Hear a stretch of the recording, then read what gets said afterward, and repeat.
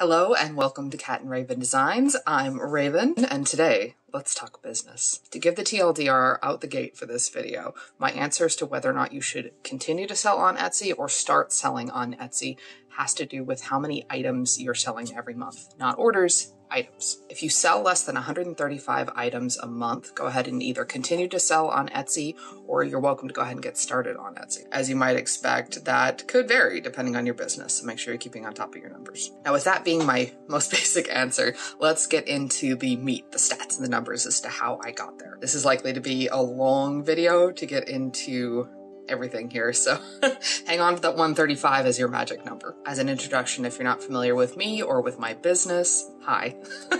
I'm one of two people who own and operate Cat and Raven Designs. We are an LGBTQ+ owned and friendly business selling soaps, lip balms, bath bombs, bubble scoops, all that fun stuff. We got started in January 2019. Our website is linked below in the description, catandravendesigns.com, if you want to check out any of our things. And there's also links to all of our online presences down in the description as well. We originally started our business on Etsy and we're there for about 16 months. Prior to that, I did run a different business through Etsy for about 3 years. As a note, I am not an accountant. I am not a trained business professional. This video will be based on readily available numbers and statistics as well as my own personal experience. This video is not sponsored. I will also be assuming that you're operating out of the United States in USD and using the native payment processing and shipping options through the various platforms we're going to be talking about today. To begin, let's talk about how Etsy works as a general overview. As an Etsy seller, you sign up for an account.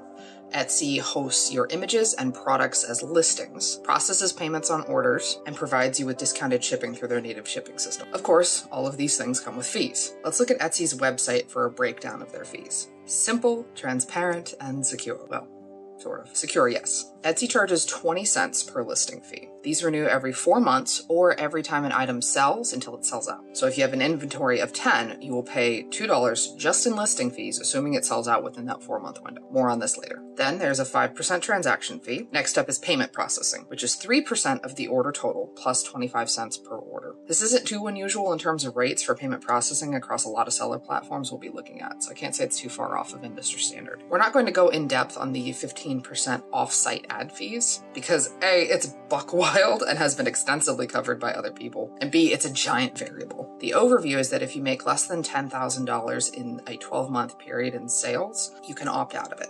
Otherwise, you are required to participate. If you're in that first group, you pay 15% in fees to Etsy for every order that they bring in through offsite advertising. The second group that's required to participate pays 12%. It's variable because who knows really how many orders you're actually going to get from that program. So for now, we're going to move on past that. What Etsy doesn't mention on this particular page is that there is in fact another fee. So much for transparent. Etsy also has a shipping transaction fee. On top of everything else, they also charge you 5% of the shipping cost. You know those costs you're supposed to get discounted?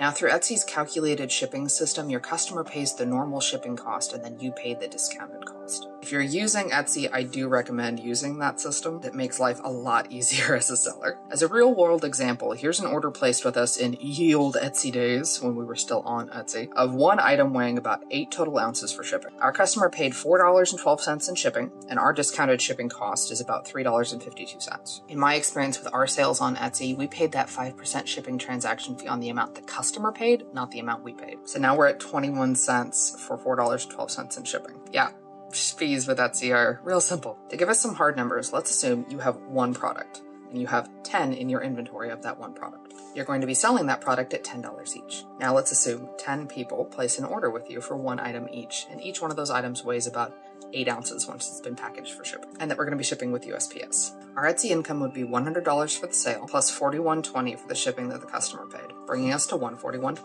We'll subtract the $35.60 that we're going to pay for discounted shipping. For those 10 orders, pretty good chance we're going to pay about $5 to $6 for boxes and packing materials, but we're not going to include that in this particular calculation, but just keep that in mind. Next, we need to subtract the 5% transaction fee, which comes out to about $2.06. Now the payment processing fees, so that's 3% of the transaction. So in this case, it's going to come out to about $4.24 plus 25 cents per order. In this case, for 10 orders would be $2.50. So payment processing comes out to about $6.74. But wait, there's more. And now we need to do the 5% transaction fee, which is going to be approximately another $7.06 for those 10 orders. And we're still not done, baby, because we can't forget those listing fees. We paid 20 cents to list it initially, and we'll pay that 20 cents again every time it sells until it sells out. So in this case, $2. Bring that total that we'll actually see being deposited to us to $88.14. Clearly, we're also leaving out the cost of creating the item, the cost of packing and boxes and anything else. Whew! Still feeling simple and transparent because I'm sure as not. At the end of the day, we're paying $17.86 in fees, which again is for $100 worth of sales. And though that may not seem like a lot, that adds up really fast, especially as your business continues to grow. If you're a current Etsy seller and you'd like a rough estimate tool to be able to use to get an idea of how much you're actually paying to be on Etsy, I'll include a link in the description box to a Google Sheets document I put together. You can use that to plug your numbers in and get an idea. Again, it's not going to be perfect, but it's going to be pretty close. For the 4 months that we were still active on Etsy in 2020, here's what our numbers look like, which looking purely at that looks great, right? Awesome. The important thing to note here is that here's what our fee structure looked like. $1,191.88 in 4 months. $1,200 is nothing to sneeze at, especially if you're a small business. And it's even more frustrating when you're looking at Etsy stats or payment accounts page where it breaks down your fees. When we look at it, it looks like we paid significantly less because they leave out the payment processing and payment transaction fees in those numbers. In our case, they didn't show us over $425 in fees that we paid. No wonder my accounting always looked off. All right. Enough doom and gloom. What does all this mean? How can I tell if I should start selling on Etsy or continue to sell on Etsy? Easiest way to answer that all comes back down to that magic number of 135 that I mentioned at the beginning of the video. If you sell 135 individual items on Etsy, you're paying 20 cents in listing fees per item. In 1 month, that gives you $27 in listing fees alone. That number is a constant that all sellers are going to pay regardless of how many orders they have, how much they charge, or any other variables, because all other Etsy fees are based on order totals, total orders placed, shipping costs, how much you charge for your items, everything else. It's going to vary from seller to seller. I bring this up because the biggest concern we had early on in deciding between Etsy and our own website was the monthly cost. The big three I looked at for comparison was Shopify, SquareSpace, and Wix. Again, not sponsored. Their basic e-commerce plans are $29, $26, and $23 respectively. Keep in mind too, when you're looking at their sites for their monthly cost, quite often what they're showing you is their annual cost divided by 12. Their monthly plans are typically a little bit higher, in this case, these numbers. You can absolutely save money by going with the annual cost. They're definitely lower. Obviously, you just pay more upfront. For the sake of this video, we're going to be looking at their month-to-month cost, though, and not the annual. I'm also going to be focusing on Shopify because that's the one that we use, so I have the most personal experience with it. The Google Sheet I mentioned earlier in the description has a breakdown for other options as well. Largely, it's going to be a fairly similar process across all those platforms, so just keep that in mind. So how does a selling platform like Shopify work? TLDR? Pretty much like Etsy, but with way less fees. Shopify hosts your images, products, processes your payments, and gives you shipping options. There are, of course, third-party apps you can install with Shopify to change those payment processing and shipping options, but I'll be looking at the native ones built into Shopify. We're also not going to be going into the customization options that are available for you on Shopify that Etsy absolutely does not have. Again, that's a whole nother video. As a recap, Etsy charges all of these fee structures. The Shopify basic plan doesn't charge a separate transaction fee, or shipping transaction fees, or listing fees, but they do charge a monthly fee of $29 for the basic plan. Their payment processing fees are 30 cents per transaction versus Etsy's 25 cents. Processing fees are the same at 3%. So, knowing all that about Shopify, what would our personal numbers have looked like during that 4-month period if we had been on Shopify versus Etsy?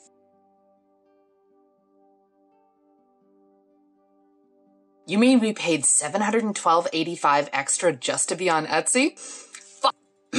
Back to 135 item sales. If you're a current Etsy seller, it is so incredibly important to be on top of your numbers. If you're worried about the monthly cost of moving off of Etsy, it's so important to find out how much you're actually paying to be on Etsy every month. In our case, we were essentially paying $180 extra every month for the convenience of being on Etsy, which honestly, as the person who manages our books, was bull to realize. If you're a new seller and considering starting on Etsy, that 135 items a month is the easiest way to keep track of when it is no longer reasonable to continue to sell on Etsy and it's time to move to your own website. I definitely understand early on in your business, it may be hard to pay that $29 a month. And that's fine. Go ahead and start on Etsy. It's just keeping track of when it's no longer worth your time and money. This becomes especially true if you're like us and you're not in a niche market. There's a ton of soap businesses out there. It's a huge competition to try and get people into your store and buying. Honestly, being on Etsy didn't bring us any extra sales. Etsy stats tell us that we brought 52% of our traffic directly to our store, and that Etsy search brought only about 3% of our traffic. Etsy marketing and SEO through Google search brought 25% of our traffic. But what were people searching in Google that usually brought them to us? They were searching for us specifically. Well, apparently also lemon poppy seed muffins. But still, Etsy was basically taking credit for people Googling us. And is having people search directly for us in Google and getting routed to Etsy worth $180 a month? No. Absolutely not. Not for us. Might as well have folks going straight to us instead of having to be routed through Etsy. So as soon as Etsy-specific fees start becoming less than the monthly cost of going to another platform, now's the time to move. Hopefully that answers some questions about the business side of deciding where to sell for your products. If you have any more questions about the numbers or the background side of our business in particular, go ahead and leave a comment down below. If your question gets enough likes or it's a common enough question, I'll do another video about it. Thanks for hanging out with me today, and I hope you and your business are doing well. Go be awesome. Bye.